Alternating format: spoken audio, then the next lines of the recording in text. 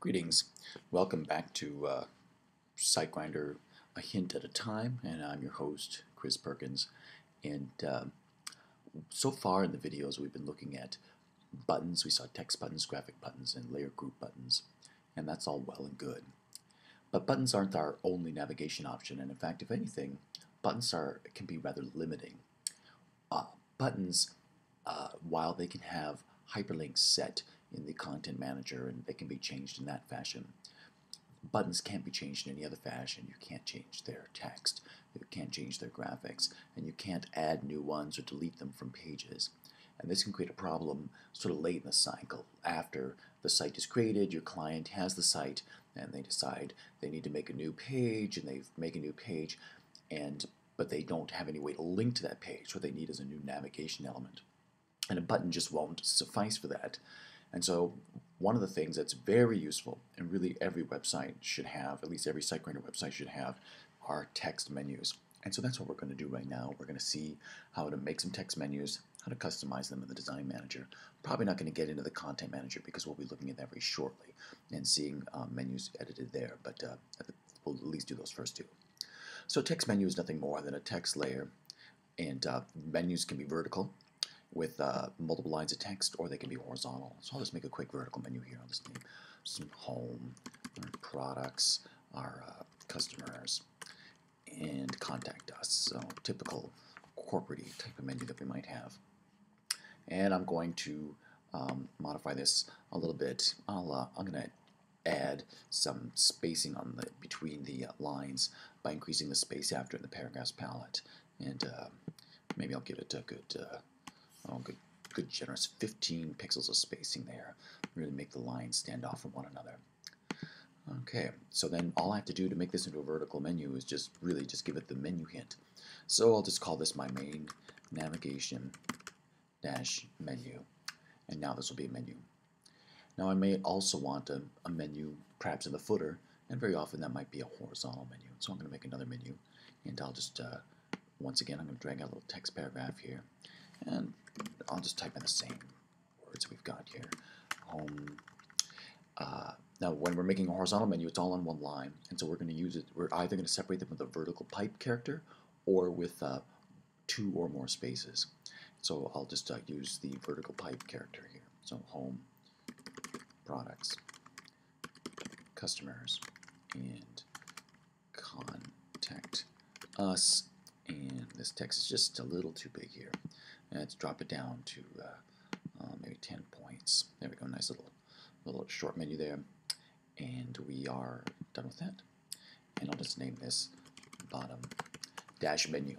So the dash menu hint tells SiteGrinder that a text layer should be interpreted as if it were individual items, individual buttons. And again, it can be vertical or horizontal. Vertical is just each menu item is on its own line, when horizontal, the whole menu is on one line, and it's separated by either double spaces or the vertical pipe character. And that's really all there is to it. Then we go ahead and we just open up SiteGrinder,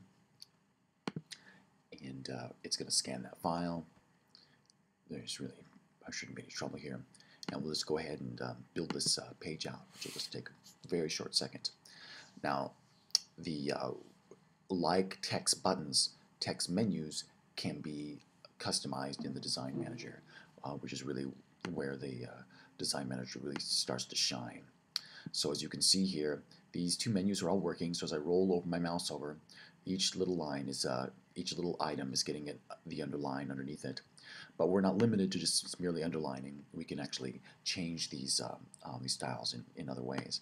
Now notice that right now the main navigation menu is a vertical menu style, and the bottom menu is a horizontal menu style. So SiteGrinder has different default styles for these two different types of menus.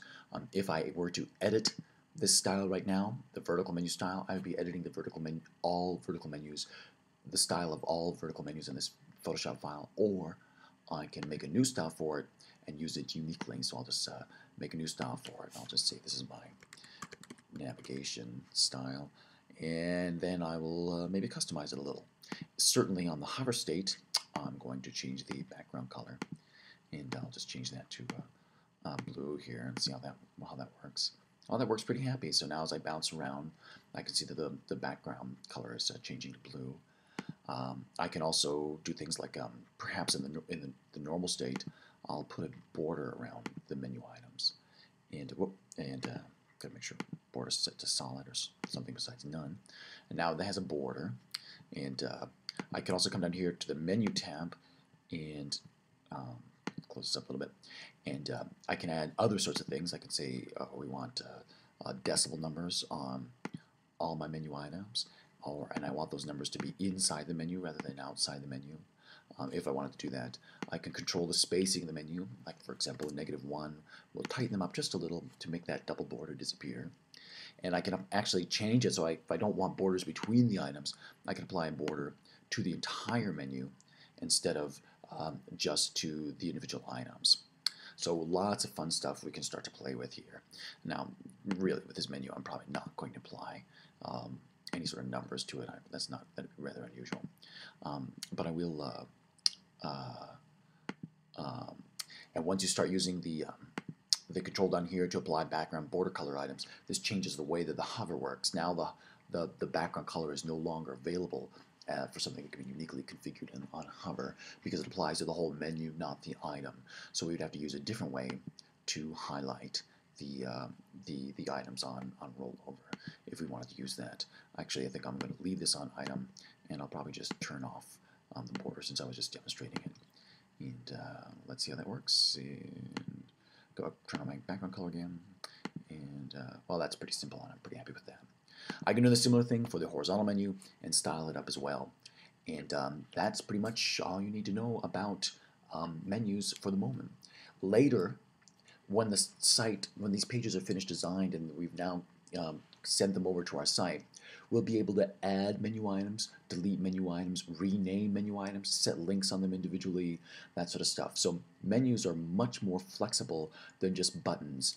If I were to add a new page to my site with the Content Manager, it can immediately amend a new menu item right then when I'm making the new page that links to that thing. So, even if you are using graphic buttons, I strongly recommend using some menus as well for navigation. If they're not the centerpiece of your navigation, they should at least be backup navigation, because as you or your client start adding pages, you're going to need ways to reach those pages, and the simplest, most straightforward way is simply to have a text menu that you can add items to. Otherwise, you've got to go back, make buttons in Photoshop, and rebuild the page and get it over, and do all that sort of updating, and that's just a lot of work for a client that simply needs one extra page added to their site.